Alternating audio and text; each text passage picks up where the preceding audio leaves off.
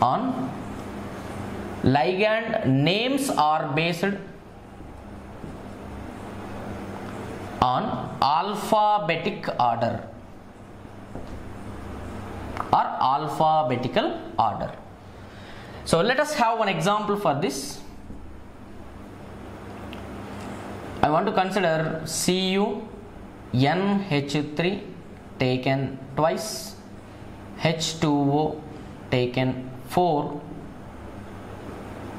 plus 2. It is a coordination complex. In coordination sphere, two different type of ligand present. So while the two different types of ligands present, when we are going to represent or derive name for that compound, there is a doubt. Which ligand name we have to pronounce first? So to avoid that confusion, what we have to follow? During the name of the given coordination compounds, if more than two types of ligands are present inside of the coordination sphere, then we have to follow alphabetical order. Here ammonia is called as amine ligand, whereas water molecules are called as aqua ligands. Amine ligands are present as well as aqua ligands are present. Hence, we have to provide name for this compound as diamine, because as per the alphabetical order, AM first and AQ later. Diamine tetra aqua copper 2 complex. The name of this is copper 2 complex. And next one, the ligands which are present inside of the coordination sphere may be negative charged species or negative ions or neutral molecules. In case of negative ions, that means the considered ligand is a negative ion, then we have to use O as suffix at the end of the name of the ligand,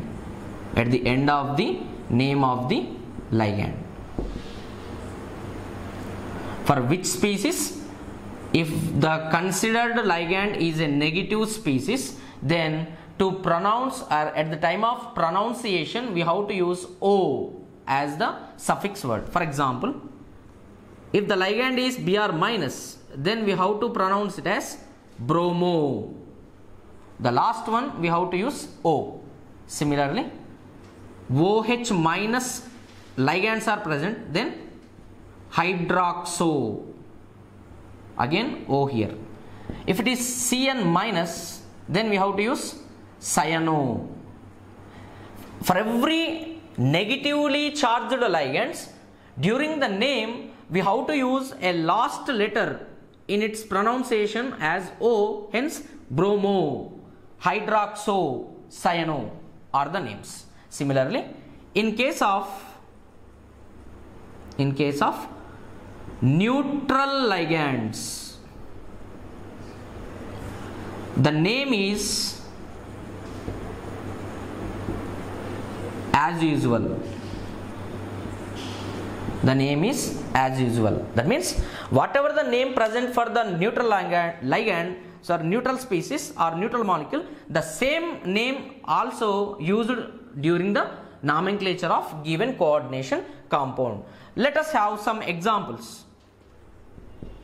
Ligand and its name. Here water molecules are generally named as aqua. Water molecules are called as aqua. Ammonia, NH3 is called as ammonia, or during the name it is called as amine. Whereas CO, capital C, capital O for carbonyl, and NO, it is nitrosyl. So these are neutral ligands and the names for those neutral ligands. Next one, if the metal atom or ion with oxidation state. That means the oxidation state of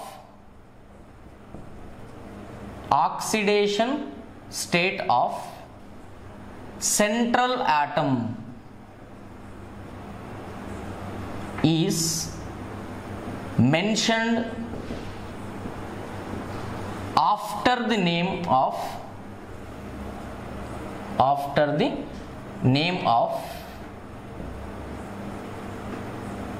that atom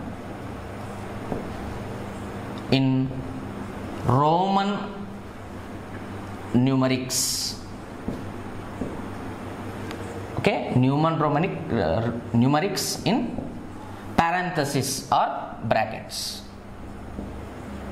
So this is the most important one. While we are going to provide a name for given coordination compound, the oxidation state of central atom must be mentioned after the name of that metal atom in bracket.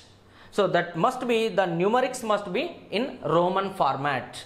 So that is, for example, so many examples just we completed which may regards this concept. And one more, I would like to provide one thing here. Cu SCN taken 6 minus 2, or we can consider it as, here is 4 and it is minus 2.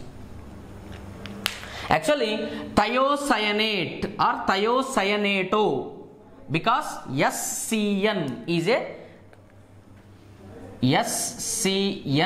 a negatively charged ligand.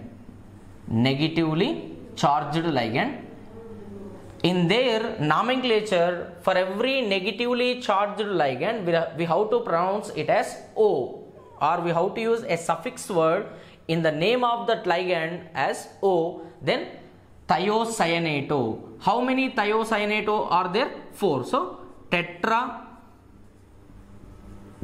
thiocyanato copper. Then what is the oxidation state of copper? Is 2. So this oxidation state we have to mention after the name of the metal atom in the bracket. That must be in Roman format. And next one, sometimes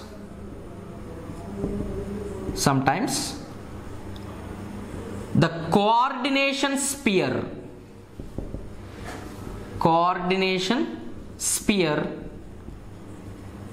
will be with negative charge.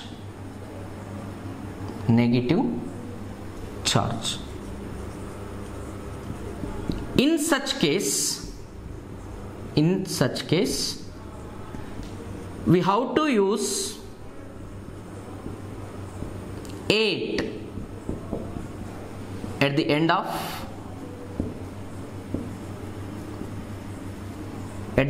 of the name of central metal atom or ion.